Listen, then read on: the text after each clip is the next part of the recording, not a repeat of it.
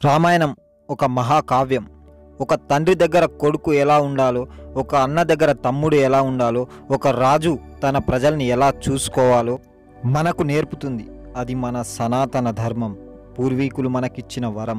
ఎంతోమంది ఆరాధిస్తున్న మన రామాయణాన్ని కొంతమంది మాత్రం తప్పుగా ప్రచారం చేస్తున్నారు. రామాయణం అందరూ గొప్పది అని అంటే కొంతమంది మాత్రం రామాయణం అసలు జరగనే లేదు, ఇదంతా ఉట్టి కట్టు కథ అంటున్నారు. మరి రామాయణం ఉట్టి కట్టు కథ అయితే, కల్పిత కథే అయితే, మరి కళ్ళ ముందు ఉన్న కొన్ని సాక్ష్యాలకు వాళ్ళు ఏమని సమాధానం చెప్తారు? ఈరోజు మనం రామాయణం జరిగింది అని అనడానికి సాక్ష్యాలతో సహా తెలుసుకుందాం. తెలియని వారికి తెలియజేద్దాం, వారి అజ్ఞానాన్ని తొలగిద్దాం, రామాయణం దాని గొప్పతనాన్ని తెలియజేద్దాం.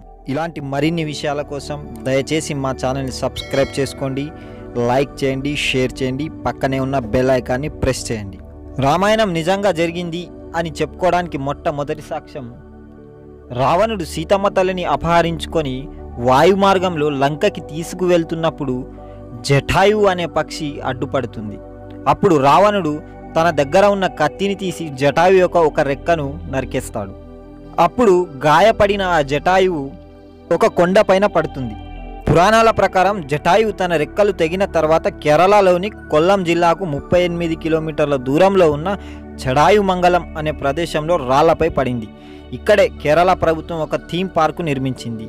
మునుపు ఈ ప్రదేశాన్ని జటాయుమంగళం అని పిలిచేవారు. ఈ ప్రదేశంలోనే జటాయు యొక్క పక్షి నమూనా చాలా పెద్దగా ఉంటుంది. ప్రపంచంలోనే ఈ పక్షి నమూనానే చాలా పెద్దది. దీనినే స్టాచ్యూ ఆఫ్ జటాయువు అని పిలుస్తున్నారు. ఇది రామాయణం జరిగింది అని అనడానికి ఒక పెద్ద ఉదాహరణ. ఒక పక్షి రావణునితో తలపడితే నేను చనిపోతానని తెలిసినా ఒక స్త్రీమూర్తిని కాపాడడానికి తన ప్రాణాలకు తెగించింది. ఇదే మన సనాతన ధర్మం. ఇప్పుడు రెండో సాక్ష్యం చూద్దాం. శ్రీలంకలోని సింహానన్ పట్టణంలో విహంగన్ అనే ఒక స్థలం ఉంది. విహంగన్ అంటే విమానాలు దిగే స్థలం. ఇక్కడ రావణుడు సీతమ్మని ఎత్తుకొని వాయుమార్గంలో వచ్చి తన పుష్పక విమానంలో ఇక్కడ దిగాడు అని శ్రీలంక గవర్నమెంట్ కూడా ఒప్పుకుంది. మూడవ సాక్ష్యం, శ్రీలంకలో నువ్రావెల్లా అనే ఒక ప్రదేశం ఉంది. ఇక్కడ సీతామాత యొక్క గుడి ఉంటుంది. ఆ గుడి పక్కనే ఒక జలపాతం ఉంటుంది. సీతమ్మ తల్లి ఈ జలపాతంలోనే స్నానం చేసేది. ఈ జలపాతం చుట్టూ రాళ్లపై హనుమంతుని పాదముద్రలు కూడా ఉంటాయి. హనుమంతుడు మొట్టమొదట కాలు మోపిన పర్వతం కూడా ఇక్కడే ఉంది. ఈ పర్వతం లంకాపురి మరియు అశోకవనం మధ్యలో ఉంది. ఈ పర్వతంపై కూడా హనుమంతుని పాదముద్రలు ఉంటాయి. నాలుగవ సాక్ష్యం, ఇప్పుడు మనం మాట్లాడుకునేది ఇండియా వాళ్ళకే కాక శ్రీలంక వాళ్ళకి, అమెరికా సైంటిస్టులకి ఆశ్చర్యపరిచిన రామసేతు గురించి. దీనినే ఆంగ్లంలో ఆడమ్స్ బ్రిడ్జ్ అంటారు. రామాయణంలో తెలిపినట్టుగా శ్రీరాముడు లంకకి ఒక వంతెన ద్వారా వెళ్ళాడు. దీనినే రామసేతు అని పిలుస్తారు. ఇప్పటికి కూడా రామసేతు మన కళ్ళ ముందే ఉంది. పురాతత్వ శాస్త్రవేత్తలను అనుసరించి తమిళనాడు యొక్క దక్షిణ అంచు నుంచి, రామేశ్వరం ద్వీపం నుంచి శ్రీలంక యొక్క ఉత్తర ద్వీపమైన మన్నార్ ద్వీపం వరకు ఉంది. ఇది నీళ్ల కింద 30 కిలోమీటర్లు ఉంది. ఈ మధ్యలే నాసా కూడా ఫోటో తీసి మరి రామసేతును గుర్తించింది. దాని గొప్పతనాన్ని ప్రపంచానికి తెలియజేసింది. అప్పుడు నాసా దీనిని ప్రపంచంలోనే మొట్టమొదటి వంతెనగా గుర్తించింది నాసా. ఇప్పుడు ఐదో సాక్ష్యం గురించి తెలుసుకుందాం. ఎంతమందికి తెలుసు రామసేతువు కట్టినప్పుడు ఈ రాళ్ళ గురించి? ఇప్పటికీ అలాంటి రాళ్ళు అందుబాటులో ఉన్నాయి. అవి ఎంత బరువు ఉన్నా నీళ్లపై తేలుతూ ఉంటాయి.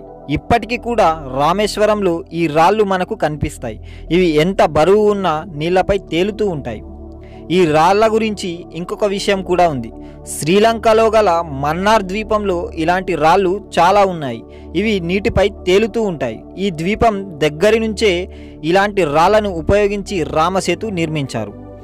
ఈ రాళ్లపై చాలా సంవత్సరాలు శాస్త్రవేత్తలు చాలా ప్రయోగాలు చేశారు. కానీ ఎంత బరువు ఉన్న రాళ్ళు నీళ్లపై ఎలా తేలుతున్నాయో వారికి మాత్రం అర్థం కావటం లేదు. ఇది అంతా శ్రీరాముని మాయ, మన సనాతన ధర్మం, రాముని యొక్క గొప్పతనం. ఇదొక్క సాక్ష్యం చాలు రామాయణం జరిగింది అని చెప్పడానికి. ఇప్పుడు ఆరవ సాక్ష్యం గురించి తెలుసుకుందాం. హనుమంతుడు లంకను కాలుస్తాడు. అప్పుడు రావణుడు చాలా భయపడిపోతాడు. అలా భయపడిన రావణుడు మళ్ళీ హనుమంతుడు వస్తాడు అని భయపడి అశోకవనంలో ఉన్న సీతమ్మను కొండకట్టు అనే గుహలో దాస్తాడు. ఇప్పుడు ఈ గుహలనే శ్రీలంక పురాతత్వ శాస్త్రవేత్తలు గుర్తించారు. ఈ గుహలు లోపల నుంచి వెళ్తే నేరుగా రావణుని యొక్క రాజమహల్కు జోడించి ఉన్నాయి. దీనిని పురాతత్వ శాస్త్రవేత్తలు కూడా ఒప్పుకున్నారు. ఈ గుహలలోనే పురాతత్వ శాస్త్రవేత్తలకు ఇంకొక విషయం కూడా తెలిసింది. ఈ గుహలలో ఒక స్త్రీని ఇందులో ఉంచిన ఆనవాళ్ళు వాళ్లకు కనిపించాయి. దీనిలో ఉన్న చిత్రకళను చూసి వాళ్ళు ఆ రహస్యాన్ని ఛేదించారు. అది ఎవరో కాదు, సీతమ్మను రావణుడు ఇక్కడ పెట్టాడు. అందువల్లనే ఆ ఆనవాళ్ళు అక్కడ వాళ్ళకి ఏర్పడ్డాయి. దీనిని శ్రీలంక పురాతత్వ శాస్త్రవేత్తలు కూడా ఒప్పుకొని ధృవీకరించారు. ఇంకోటి మనం ముఖ్యంగా చెప్పుకోవాల్సింది, శ్రీలంక ప్రభుత్వం రామాయణంపై ఒక కమిటీని వేసింది. దాని కమిటీ అధ్యక్షుడు అశోక్ ఖేద్. ఈతను రామాయణంలో వర్ణించిన లంక ఇప్పుడు ఉన్న శ్రీలంకనే అని అతను ధృవీకరించాడు. ఇప్పుడు 7వ సాక్ష్యం తెలుసుకుందాం. రామాయణం ఆధారంగా హనుమంతుడు లంకను కాల్చేస్తాడు. అప్పుడు కాల్చిన ఆధారాలు ఇప్పటికీ కూడా ఉన్నాయని ఎంతమందికి తెలుసు? రామాయణాన్ని అనుసరించి హనుమంతుడు ఎక్కడైతే కాల్చాడో అక్కడ ఇప్పటికీ కూడా మట్టి నల్లగా ఉంటుంది, అంటే కాల్చిన మట్టిలాగా ఉంటుంది. అదే స్థలం పక్కన వేరే స్థలంలో చూసినట్టయితే మట్టి యథా రంగును ఉంటుంది, అంటే తన స్వంత రంగును ఉంటుంది. కాల్చిన ప్రదేశంలో మాత్రమే మట్టి కాల్చిన రంగులోకి, అంటే నల్లగా ఉంటుంది. ఇది అందరూ తప్పక తెలుసుకోవాల్సిన నిజం. ఇంకా 8వ సాక్ష్యం వచ్చేసి, రావణుడు శివుని ఆరాధించేవాడు. రావణుడు శ్రీలంకలోనే శివునికి గుడి కట్టించాడు. దాని పేరు కోడేశ్వర మందిర్. ఈ గుడిలో శివుని కంటే రావణునికే ఎక్కువ బొమ్మలు ఉంటాయి. ఈ గుడిలో శివునికి రావణునికి సమానంగా విగ్రహాలు ఉంటాయి. అది రావణుడు తన స్వయంగా ఈ యొక్క గుడిని స్థాపించాడు అని అక్కడి వారు నమ్ముతారు. ఇప్పుడు 9వ సాక్ష్యం ఏందో తెలుసుకుందాం. శ్రీలంక ప్రభుత్వం పరిశోధన చేస్తే ఒక రాజభవనం వాళ్ళకి కనబడింది. ఆ రాజభవనం ఎలా ఉందంటే, ఆ రాజభవనం నుంచి నగరంలోని వివిధ ప్రాంతాలకు రహస్య మార్గాలు ఉన్నాయి. ఆ రహస్య మార్గాల ద్వారా రావణుడు ఎప్పుడు పడితే అప్పుడు ఆ రహస్య మార్గాల నుంచి వివిధ ప్రాంతాలకు వెళ్ళేవాడు అని ఆ ప్రభుత్వం పరిశోధనలో నిర్ధారించింది. ఇది ఖచ్చితంగా రామాయణ కాలం నాటిదే, ఇది రావణుని యొక్క రాజభవనమే అని శ్రీలంక ప్రభుత్వం నిర్ధారించింది.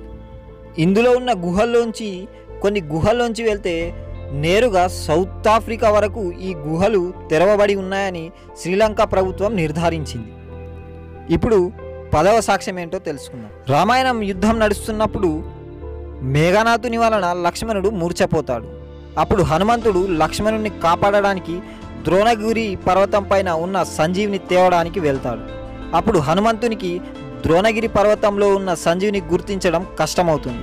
ఆ పర్వతం మొత్తాన్ని తీసుకొని వస్తాడు హనుమంతుడు. ఇప్పటికీ ఈ ఆనవాళ్ళు హిమాలయాల్లో ఉన్నాయి. హిమాలయాల్లో ఉన్న ఈ ఆనవాళ్ళు ఆ కొండల పక్కన ఉన్న ఆ ప్రాంత ప్రజలు ఇప్పటికీ కూడా హనుమంతుణ్ణి పూజించరు. ఎందుకంటే హనుమంతుడు కొండతో సహా సంజీవిని మొత్తాన్ని తీసుకెళ్లాడు. అందువల్ల అక్కడి ప్రజలు హనుమంతుణ్ణి పూజించరు. ఇది కదా రామాయణానికి ఒక సాక్ష్యం. ఇవి రామాయణం జరిగింది అని చెప్పడానికి కొన్ని మచ్చు తునకలు అంతే. ఇంకా చాలా సాక్ష్యాలు కనుల ముందు కనిపిస్తూనే ఉంటాయి. దయచేసి మన ధర్మాన్ని విమర్శించకండి. మన ధర్మం గొప్పది. మీకు గనక మా వీడియో నచ్చితే మా ఛానల్ని సబ్స్క్రైబ్ చేయండి, లైక్ చేయండి, షేర్ చేయండి, పక్కనే ఉన్న బెల్ ఐకాన్ని ప్రెస్ చేయండి.